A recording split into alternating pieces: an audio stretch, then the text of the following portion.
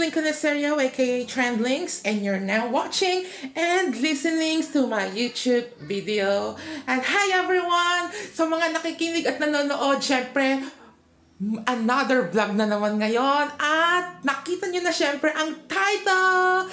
This is all about basic troubleshooting sa mga nakaka-encounter ng mga mababagal, talagang super bagal, slow connection at data signal.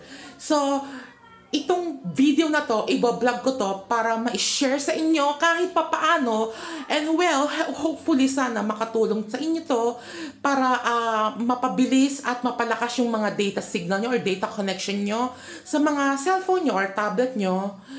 So, natutunan ko po kasi itong basic troubleshooting na to sa aking isang friend na nagtatrabaho sa isang telecommunication company. At sasabihin na natin kung saan siya, sa Smart siya nag-work. At tinuro niya po ito sa akin para syempre makapag-share na rin ng knowledge at makatulong na rin. Kaya ngayon, ibablog ko po itong video na to para sa mga nakaka-encounter. Well, all of us naman kasi nakaka-encounter ng mga mahihinang data connection or data signal. Siyempre, nasa Pilipinas tayo, what do you expect? Mabilis na internet, di ba? So, most of us naman talaga, karamihan, mababagal yung mga signal, slow data connection. So, ituturo ko po sa inyo again ang basic troubleshooting at step by step kung papaano mapalakas at mapabilis yung ating mga signal sa respective natin provider. Kasi ako, ang gamit ko po ay ang SIM card ko is Sun. So, pa rin ako sa may Sun internet ako. So, pasok pa rin siya sa Smart at PLDT. Siyempre, alam naman natin na iisa lang ang may-ari nun. So, okay, let's get started. Makinig kayo ng mabuti ha. At hopefully, makatulong talaga sa inyo tong step-by-step guide para sa ating mapabilis na data connection or signal. Okay, so step 1. Okay, makinig at manood. Step 1. I-off muna ang mobile data. Step 1. I-off muna ang mobile data. And then, step 2, pumunta ng settings. Okay, at sa settings, hanapin nyo ang wireless and networks. Diyan sa wireless and networks, hanapin nyo po ang mobile network. Ayun, nakikita nyo na, di ba, sa ikatlo. Mobile network, and then i-click nyo po yung mobile network. And then after na-click nyo na po yung mobile network, i-click nyo po yung pinakababa, which is yung carrier, yung choose a network provider. So, i-click na po natin siya. So, ngayon, nung na-click na natin, mag-automatic searching na po siya sa mga available satellite provider. Kung saan nakaregister yung mga SIM card nyo.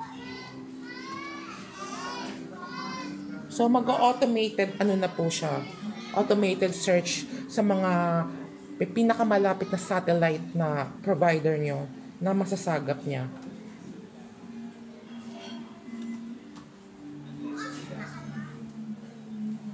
So, konting antay habang sinusearch. Ayan na po. So, ang gamit ko po ay ang Sun network. So, naka-Sun na SIM card ako. Matagal ko na po itong ginagamit, itong Sun SIM card na to. At hanggang ngayon, nagsisearching pa rin siya ang automatic preferred network. Kailangan po talagang naka-off po ito ha. Hindi nyo pwedeng i-on yan kasi mababaliwala po yung ating basic troubleshooting para mapalakas yung data. Ayan na po. So, ang mga nasagap niyang network, Sun 4G, Sun 3G, Sun 2G, Globe 4G, Globe 3G, and Globe 2G. So, syempre, pipiliin nyo po kung ano yung SIM card yung gamit. Halimbawa, naka-smart kayo, may lalabas naman dyan na Smart 4G, Smart 3G. Ang akin kasi ang gamit ko, Sun SIM card. So, ang pipiliin ko po, syempre, obviously, Sun 4G, hindi naman pwede piliin yung Globe 4G, di ba? Kung naka-Globe SIM card kayo, pwede nyo pong gamitin yon pwede nyo i-click yung Globe 4G. Well, since in my case, naka-Sun SIM card ako, and then click na natin yung Sun 4G to register your network. Okay, ayan o, registered on network. So, ayan, naka-registered na po siya. And then, after that, hindi nyo pa i-on yung mobile data nyo. Hindi nyo pa siya i-on. Yung gagawin nyo, i-restart nyo po ang inyong device. Kung ano mang device yan, tablet or cellphone. And then, restart nyo po. So, okay, pag na-restart nyo na, okay, sabihin na natin, na-restart nyo na. And then, after restart, punta ulit kayo sa wireless and networks. Diyan sa wireless and networks, i-click nyo po yung airplane mode. I-on nyo yung airplane mode for 1 minute. Okay? Nakakasunod ba kayo sa mga step-by-step kong basic troubleshooting? Okay? So, i-on na natin yung airplane mode for 1 minute. Again, hindi po natin muna i-on yung mobile data. Okay? So, and then sabihin na natin, naka 1 minute na tayo. And then after naka-on yung airplane mode ng 1 minute, i-off na po natin siya.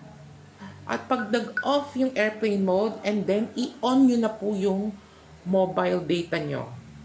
Ayan. And that's it. So, mare-refresh po yung ating mga device pag sa ganung pamamaraan. Kaya ko siya inon yung airplane mode to refresh all the device. Lahat ng mga app yung naka-open magsasara yan at magre-refresh pa ng panibagong signal, maghahagilap ng panibagong signal satellite. So, para mapabilis yung ating connection. So, ayun po, sana. Ayan po siya. Ayan, tignan nyo na po yung bar, oh, di ba? Yung may 4G plus, ang lakas na ng signal niya. So, ngayon, try nyo na po mag-surf sa internet. At hopefully, sana makatulong po ito at mapabilis ang inyong signal connection. Okay? So, hindi ko po ito ginagarantiya na working. Pero sa akin po, in my case, working po siya. So, subukan nyo po at wala naman pong mawawala.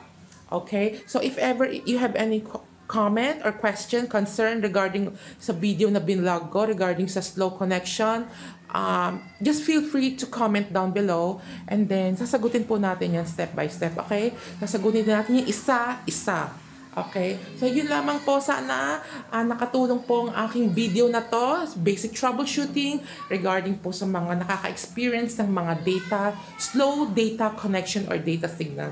Okay? Hopefully, you enjoy and nakatulong ako sa inyo kahit papaano sa inyong mga munting-munting problema. So, okay. This is Linka de Seria, aka Trending, saying goodbye and to the next video blog, and please do subscribe my YouTube channel Lincoln Stereo. Okay, and bye bye till the next vlog. Sana makatulong talaga to, ha. Okay, bye bye you.